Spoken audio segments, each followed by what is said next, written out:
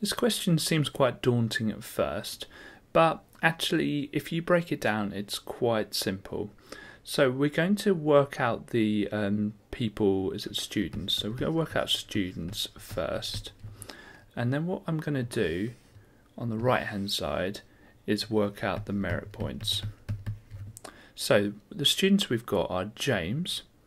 Now James has X merit points. That's nice and simple. Sarah has 4 times as many as James.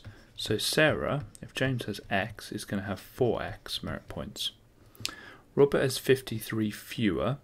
So Robert is going to have James's X, but take away 53. Okay, next thing I want to focus on is the merits. Well, it says the merits are worth that amount in total, and each merit's worth that amount. So what I'm going to do first of all is convert that into pence. So we've got 1,749 pence, and if each of them is worth 3 pence, I can divide it by 3 to work out how many merit points. And if you've got a calculator, you can just type that in. If it's on the non-calculator, then we can use the bus stop method. So 1749, 3's into 1 don't go, 3's into 17 go 5, carry the 2, 3's into 24 go 8, 3's into 9 go 3. So that's 583. Now it says here that all 3 of the students have a total of. So what I'm going to do is I'm going to add James's to Sarah's and to Robert's. So we're going to add them together, and they're going to equal 583. So when I collect like terms on the left hand side, x plus 4x plus x is 6x minus 53 equals 583.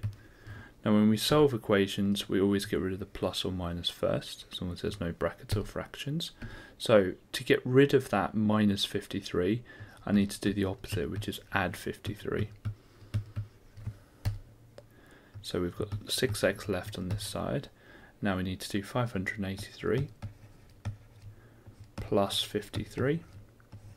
So 3 plus 3 is 6, 8 plus 5 is 13, and 5 plus 1 is 6, so 636. And to get rid of the x here, that's a times x, so I need to divide both sides by x. So we're left with x on the left hand side. Now this is going to be quite a simple bus stop method, but I'm going to do it anyway. So 636. So 6 into 6 go once, 6 into 3 don't go, 6 into 36 go 6. So it's 106.